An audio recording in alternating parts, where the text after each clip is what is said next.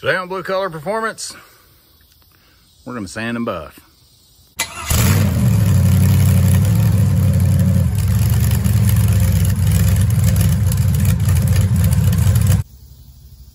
So, like this OBS, I just painted this the other day. Let's see if I can get that on camera. It's got a little dust right there, and you can see if you watch the side of that truck, the straight lines, as I move it up and down, you can see the orange peel in it. So what I'm gonna show you how to do is to get it like this side, because I've already buffed this side. And you can see the straight line on the trailer. Move it up and down, so it's nice and clean. No distortion. Shows my ugly face in it. So anyway, let me fire up here and I'll show you guys how I do this. This is kind of my secret weapon right here. I found this on Amazon, and what this is that is 1500 grit sandpaper film disc. And it fits real nice on my little Harbor Freight sander, and you can see right here 1550 of them. Let me just show you how serious I am about it. Kind of stocked up. There's 1, 2, 3, 4, 5, 6, 7, 8 boxes of that, and then I've got 2 boxes of 3000. But I'm gonna show you a trick that made the 3000 irrelevant. So let me set up here and we'll sand on this a little. Okay, so I got a fresh sheet of 1500 on here. My little orbital sander, I run on number 3. I don't know if you can see that there. Number 3. So not super fast. You just kind of take it slow and easy. But I just have just barely moist paper towel. And then we just start sanding on the brand new thing. It seems totally insane. And if you look right, let me get this up here where you can see it. If you look right here, already, there's a piece of trash. So we're gonna sand that out, but all these little black spots in here are orange peel. So we're gonna sand the vast majority of that out. But you wanna keep it absolutely clean. It is imperative you keep it clean. At one speck of dust, you will absolutely ruin this. And crucial, and I mean crucial to keep it clean. See, there's another piece of trash there. Couldn't even see that in the paint job. But we'll sand her out. And I like to do this dry. Some people do it wet. I like to do it dry so I can just wipe it off real quick. See where I'm at.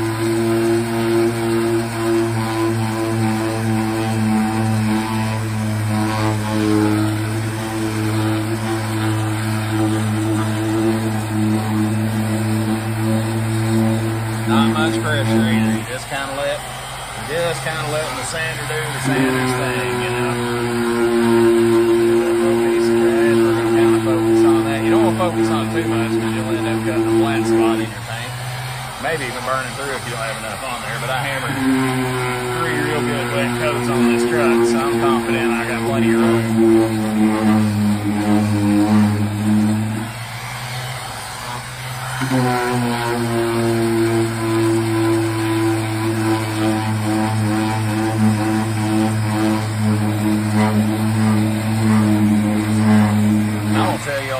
I'm sitting here tempted to turn this sander up, but I know better. I've done too much of this.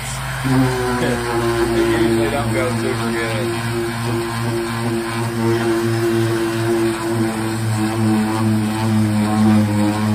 Just take your time. Easy.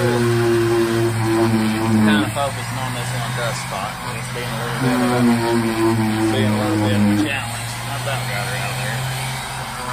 You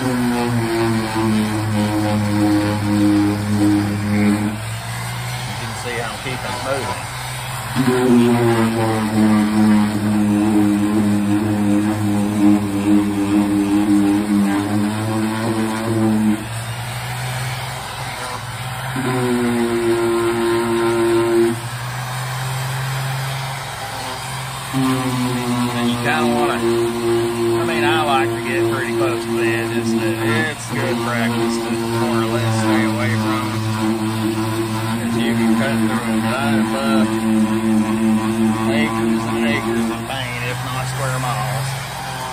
So I feel like I'm confident to do this. I should probably have my head examined because I totally wrecked my whole paint job right here.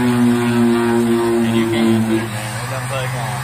So, alright, let me bring you guys up here.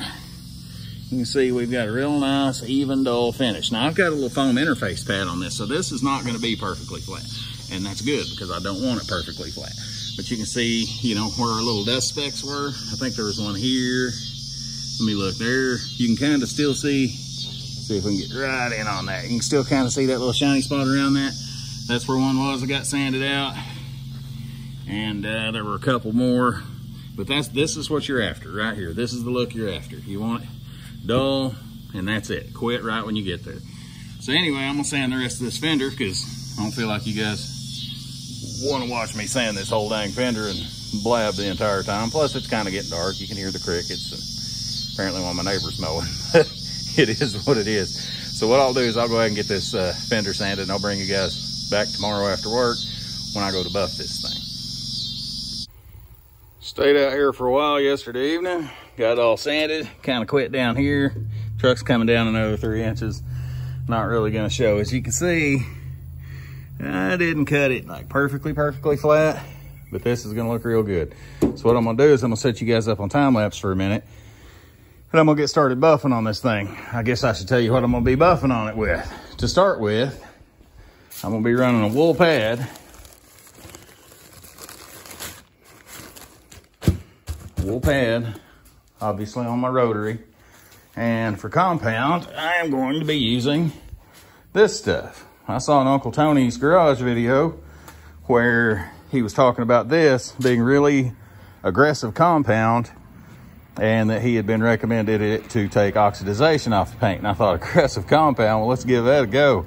And I'm pretty happy with the results. So let me set you guys up on time lapse and I'll buff for a minute and I'll show you what I'm talking about.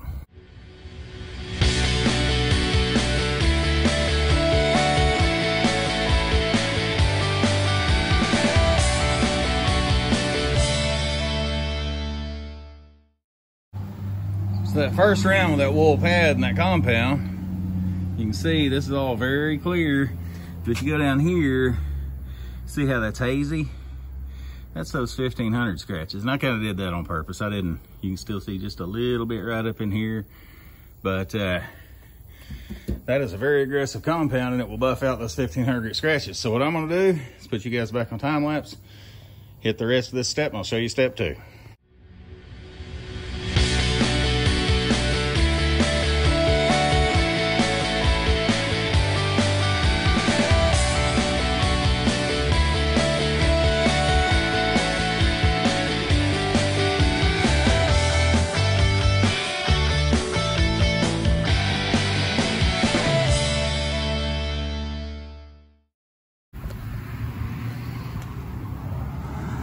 Okay, we got all the peel cut out of it. I got smudges all over it from wiping it down. A little bit of water and a clean paper towel will get it done. All right, so next step, we're gonna go to Wizard's Mystic Cut and a white compounding pad. So put you guys on time lapse and bang that one out.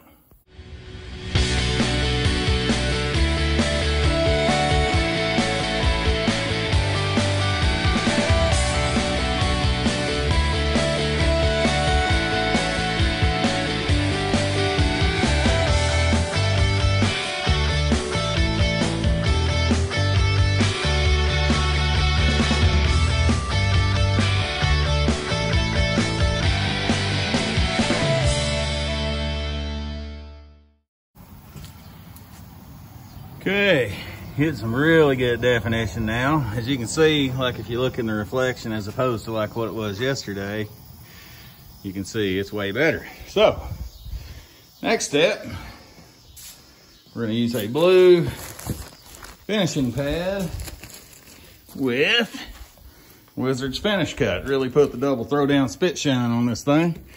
So, off time lapse, and we'll go ahead and do that.